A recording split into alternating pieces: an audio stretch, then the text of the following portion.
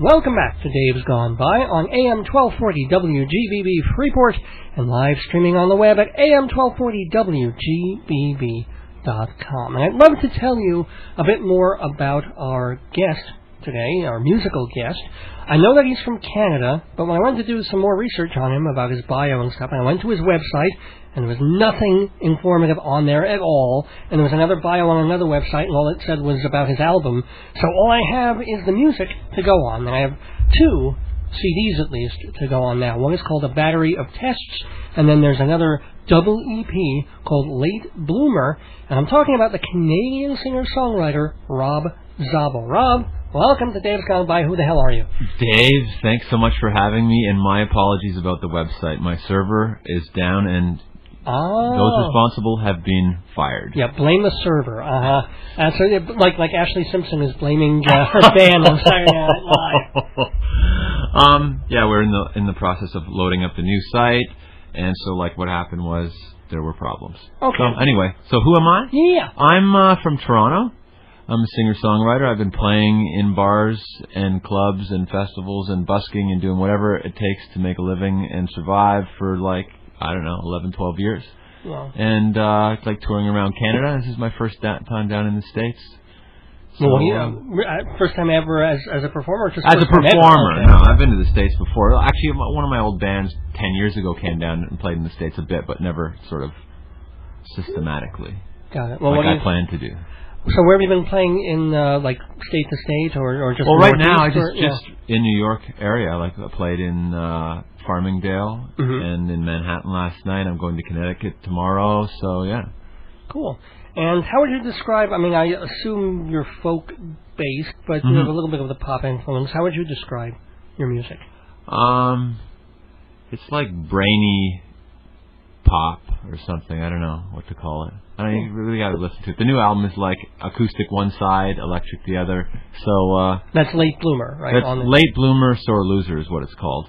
So the Late Bloomer is the electric side, Sore Loser is the acoustic side. Yeah, I think Richard Thompson did something like that a few years ago with an album he did. Yeah, Neil Young's famous for doing that kind of thing. Right. Yeah. So the Rust Never Sleep stuff. Yeah, exactly. Yeah. So, okay, the usual question then. You decided to become a musician when, what, how, why? It wasn't a decision. I had no choice. If I'd been able to choose, I probably wouldn't be doing this. Right. Are you doing it full time, by the way? Oh, absolutely. It's been, like I said, 11, 12 years. So, yeah. And influences, I mean, you mentioned Neil Young, but... Yeah.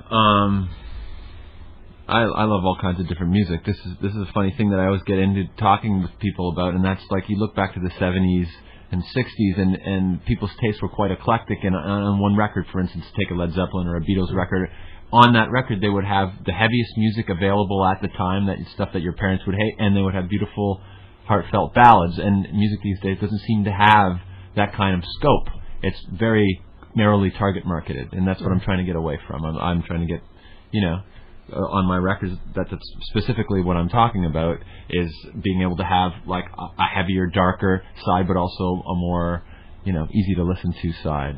Mm-hmm. How do you go from being you playing in a 10-seat club with 5 seats filled, right, to getting your name out there and people knowing who you are and trying to make a living doing this? What makes you think only 5 seats would be filled, Dave? Not now, maybe. But no, I don't know. I'm just kidding. No, now maybe 50 or 100 or 200 seats. No, I've been through that whole process with different bands. Like I said, these are my 2 solo CDs that I'm gesturing to on the radio. Right.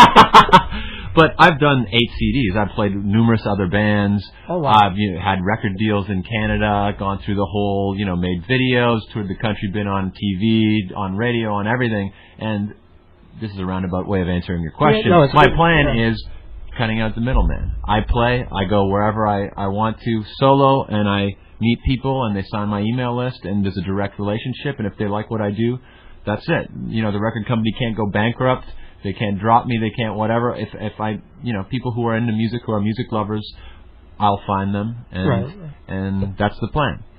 Well, then, here's the question. Since you've been in the music biz for more than a decade now, in all these bands and doing all this, what happens in a band? I mean, pick one of the bands that you were in. Yeah. And maybe you got musical attention, you got some videos done, and maybe MTV or MTV Canada airplay, I don't know. Absolutely, yeah, that did happen. So what goes wrong? Why doesn't it go to the next step where you become, like, was it the band just hated each other after a while, or was it drugs, or just you all felt frustrated? I had all three things happen. One of them was the band just hated each other, it exploded. The other one was we signed a record deal, things were going great. We already had an independent success, meaning our video was getting played on Much Music, which is like MTV Canada. There was a big buzz. We signed a record label with a new label at the time, which is, I don't know if you know the Tragically Hip down here, but they're one of the biggest bands in Canada. Their manager started a label. It was looking good. It was really artist-friendly. We signed a deal. It was great, and they went bankrupt. So you see what I'm saying? It's difficult. And, you know, we had one of the first real kind of biz bands that I was in, meaning that got attention from the music biz and whatever. We went through the same thing. Big time manager in Canada. He managed Kim Mitchell and Holly Cole, which are big acts in Canada, and the same thing. He shopped us to labels in the States, and all of a sudden there was a big buzz, and nothing really ever came of it. And then you sort of lose momentum, and people's heads get in the wrong space about. I'm just trying to, be committed to music and not worry too much about any of that stuff. You know what I'm saying? Right. So. Go ahead. Yeah, is your solo work particularly different from what you were doing in the bands? Or is it the same kind of style? I'm a little older now. Like I played in some bands that were fairly heavy. This is more singer-songwriter stuff. Yeah, because I mean, I got a bit older, and I've always played this kind of stuff, but it makes more sense to do it now since I'm performing solo. Right. So immediately, I mean, the arrangements of the songs and musically they might not be your typical singer-songwriter fare, but ultimately people react to it that way because it's just me and my guitar. Well, we have Rob Szabo and his guitar here with us on Dave's Gone By. Rob's going to play us a little something, I hope, absolutely. Acoustically. And what song do you want to do here? I want to do a song called Beautiful. That'd be beautiful. Nice segue. It's all about the segue.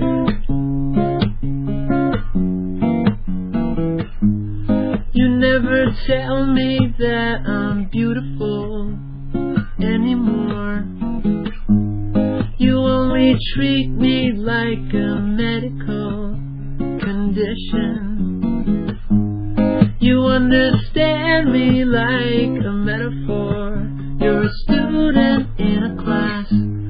Will I get better in a year or two?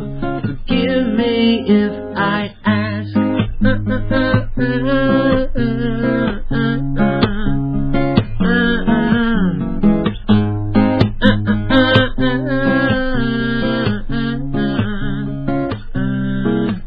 Automatic, you vote for conversation. You ask me how I am, but keep to 20 words or less. Why ask? New and improved, another product you consume. Oh, it's true, and it happens every day.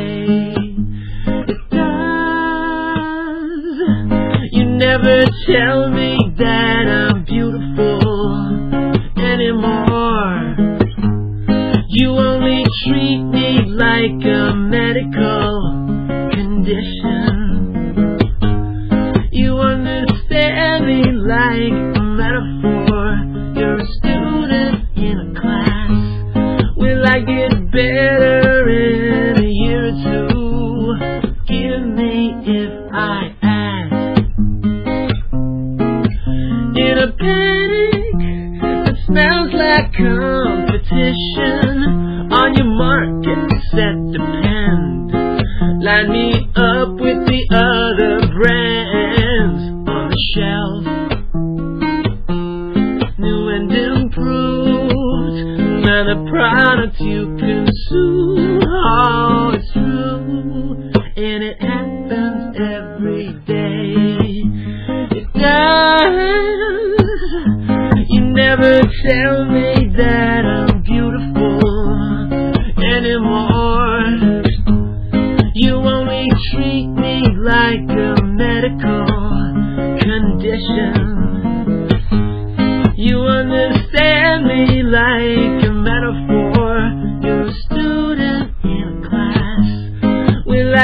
better in a year or two. Forgive me if I ask. Forgive me if I ask. Forgive me if I ask. Forgive me if I ask. Thanks, Dave. This guy's good.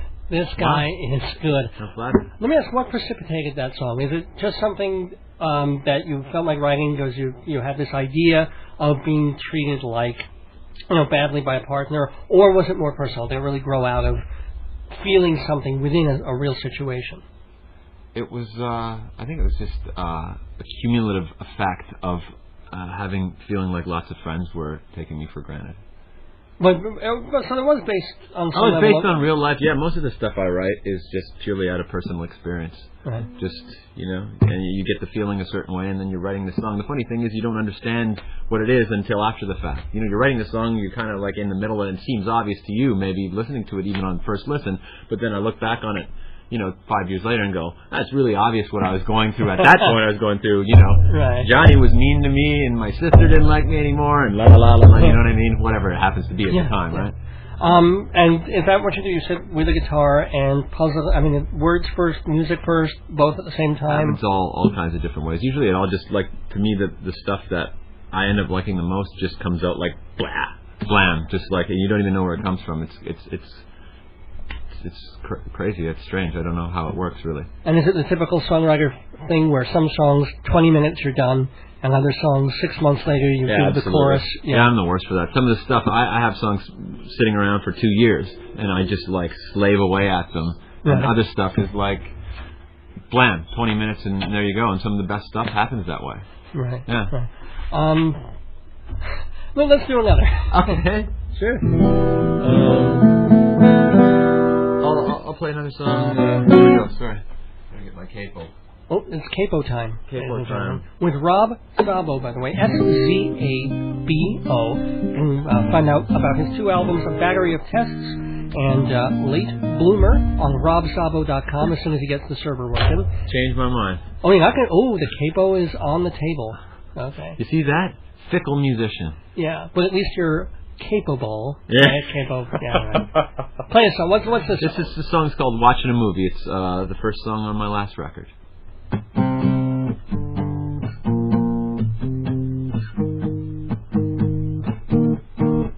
My eyes are floating high above me, and I'm just looking down on some guy impersonating me on the ground.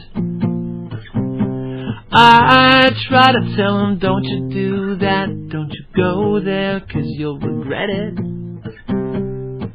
Even though I know I'm wrong, I'm wrong, I'm wrong. I'm fighting infection, what you got? Oh, did I mention what I caught? I'm digging up leads to find the plot. It's just like I'm watching a movie, and all I can say is,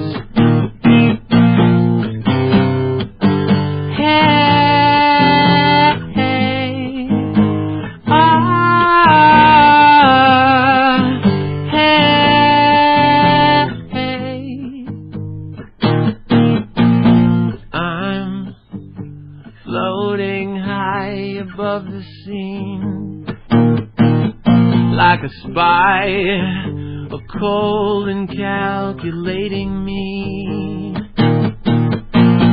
I'm holding my beliefs so very close to me, even though I know I'm wrong, I might be wrong. I'm fighting infection, what you got? Oh, did I mention what I got? I'm digging up leads to find the plot. It's just like I'm watching a movie. Hey, hey, hey, hey.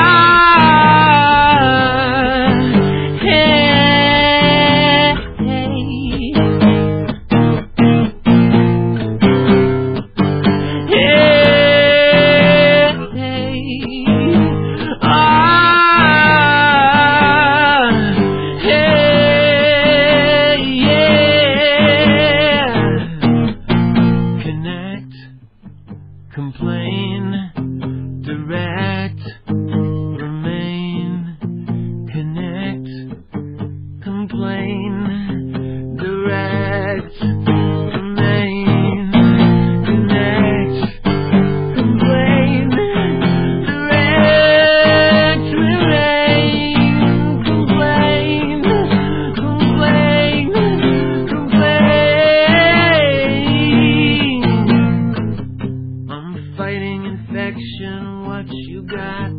Oh, did I mention what I got? I'm taking up leads to find the plot. It's just like I'm watching a movie. It's just like I'm watching a movie.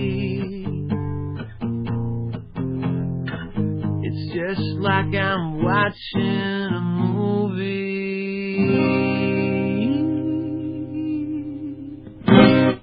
Rob Szabo, and we are not watching a movie, you're listening to the radio, hearing him. Thanks also again for that song. Now, in the song you played before, you mentioned something about medical condition. Yes. Here, this one is like fighting an infection. Are there certain themes that show up in like a couple of your songs, and you find them out and psychoanalysis? Like, I love it. Yeah, or things that come out like Weird Al Yankovic and food. Right. Or have you ever noticed that? Or No, like that? That's the first time anybody's ever said that. That's really crazy that you would say that. I mean, that shows you it's like when you're an artist, you're a musician. It's like trying to read a piece of paper when it's like a millimeter away from your face, like right. Because it's you don't know. That's funny that you would say that. Yeah, like I have lots of health problems. Like my stomach's really messed up, and I have to take all sorts of stuff for it. So maybe that psychologically is like manifests itself in the songwriting, right? Actually, what else is wrong with you? Now this gets interesting here. I'm really tall, and no, that's not really. Yeah, I mean, you're taller than I am, but that's not hard to do. The tall jokes are. Yeah. Are you have kids? Are you married? Are you no, I'm single, and I have a girlfriend. Yay. And I don't know.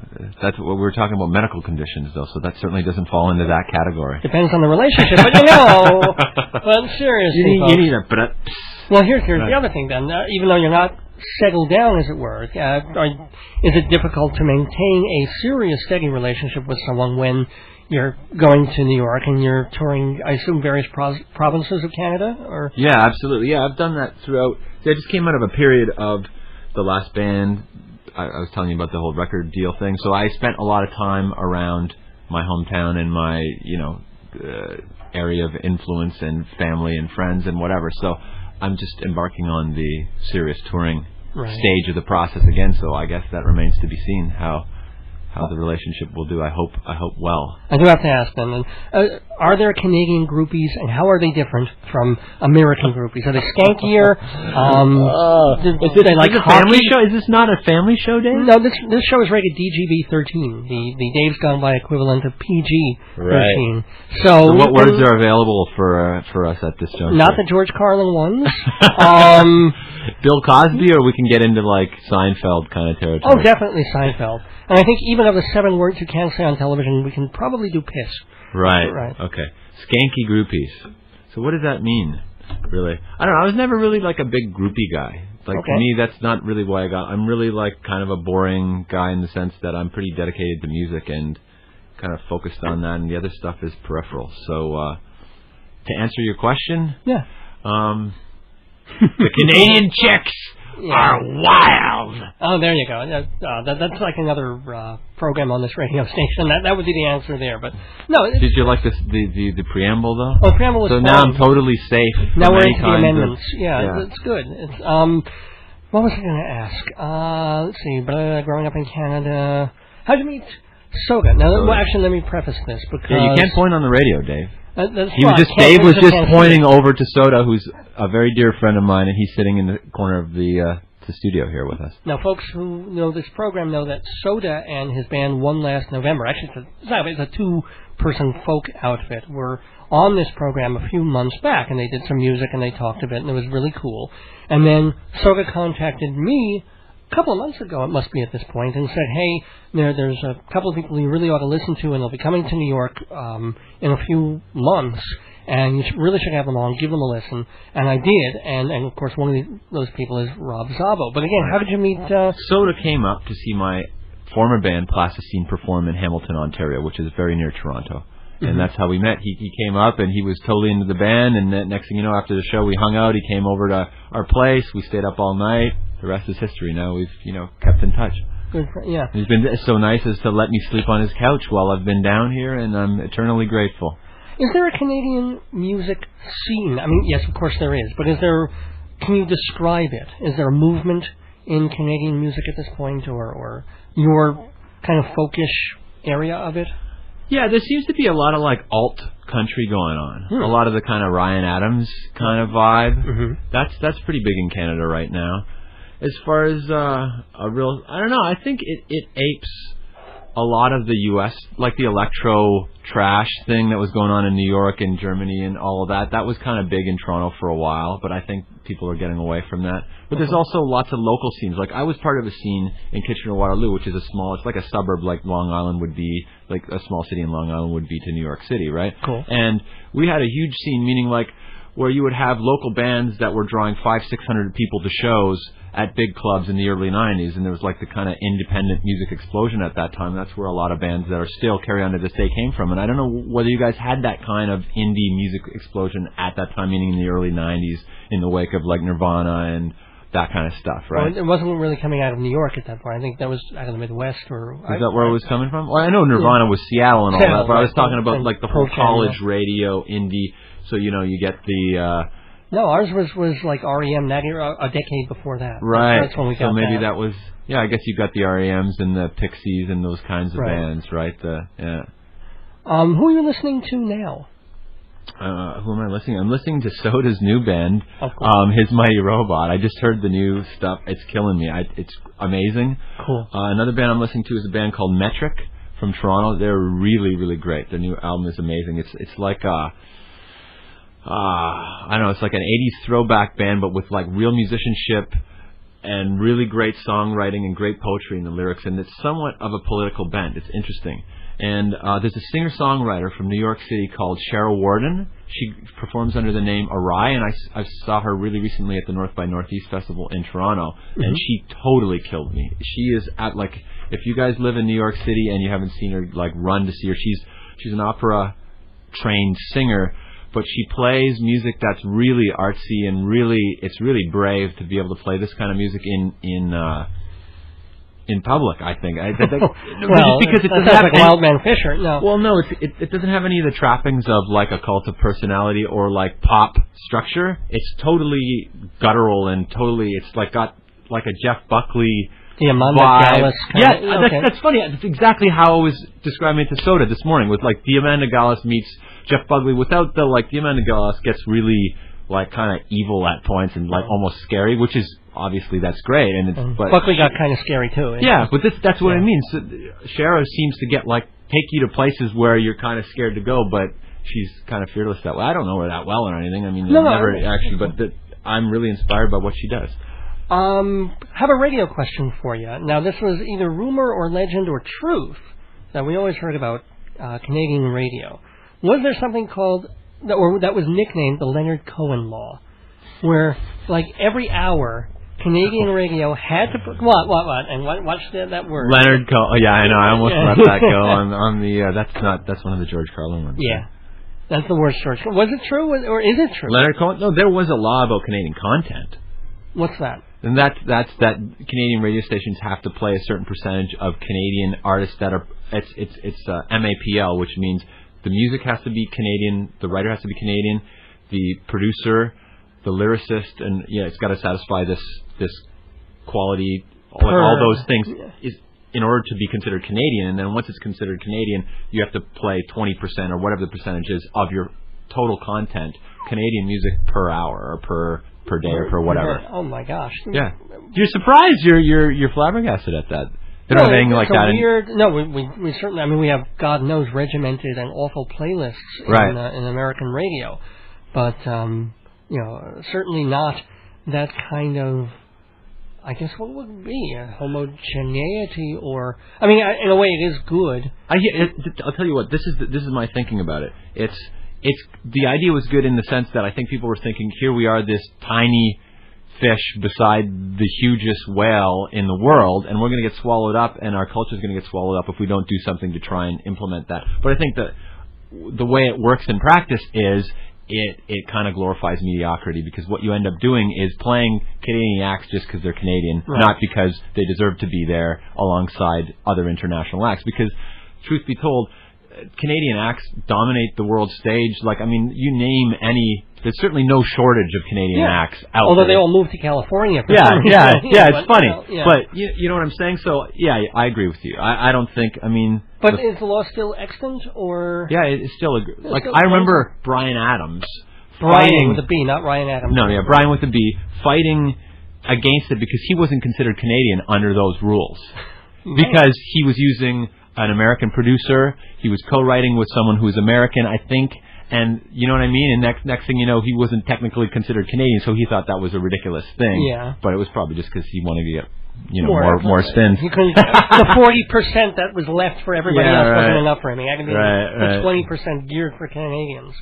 Anyway, that's an interesting topic. You'll get, if you talk to musicians north of the border, you'll get lots of different opinions. Cool. Well, we've gotten lots of different music, both from your CDs and from live. I want you to close out with one more live tune, if you don't mind. But I want to remind people...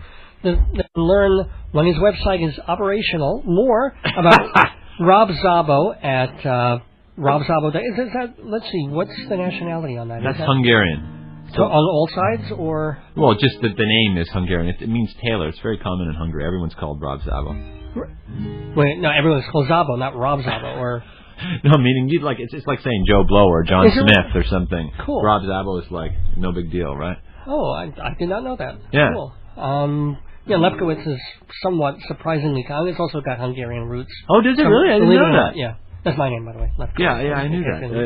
But it's not SZ at the end. What? Sorry? It's not SZ rather at the end. It's no, just it's Z. just a Z. But who knows what it was before Ellis Island? It was called Lefkowitz. Right.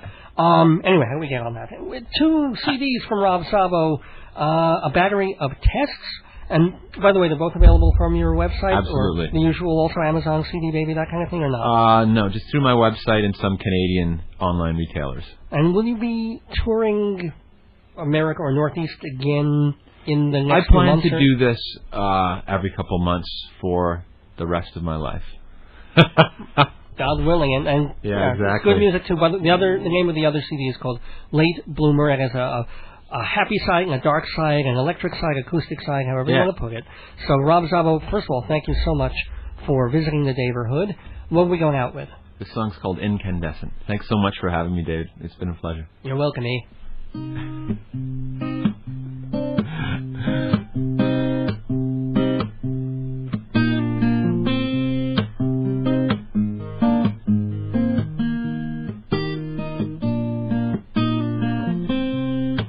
Would you burn me a candle? Will you sing on your way back home? Will you save me a mouthful? If not, would you leave me a note? Will you comb my hair when my head is full of knots? Will you tell me you're scared when you're ready? There's no way I would take the replacement on the way. There's no one to replace. I'm okay. I'll do just fine alone. I'll do just fine, I hope. You'll do just fine out there. I'll do just fine, I'm scared. I just wrote you a page full on both sides of the foolscap note. Just a week in the mail. If not, I'll just wait till you call. I can make us a meal and then eat half all alone. Save the rest for the week. You could read it. There's no way I would take the replacement on the way. There's no one to replace. I'm okay. I'll do just fine alone. I'll do just fine, I hope. You'll do just fine out there. I'll do just fine, I'm scared. I can't remember what you look like anyway. And I can't remember what we felt like anyway. And I can't remember what you look like anyway. And I can't remember what I feel like anyway.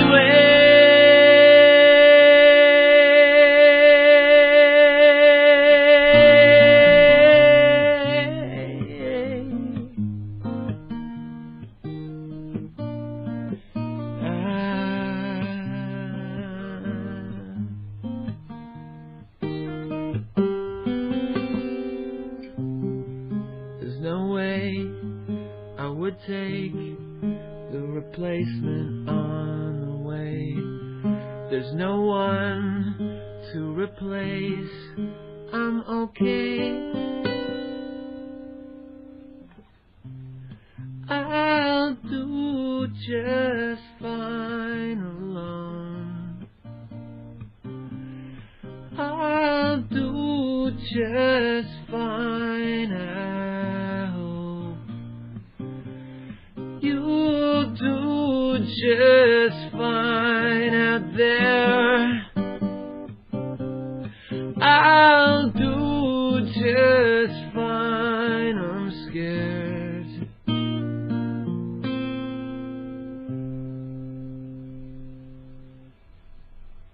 Welcome back to this Thanksgiving edition of Dave's Gone By, where I must give thanks to my guest, Rob Szabo, S-Z-A-B-O.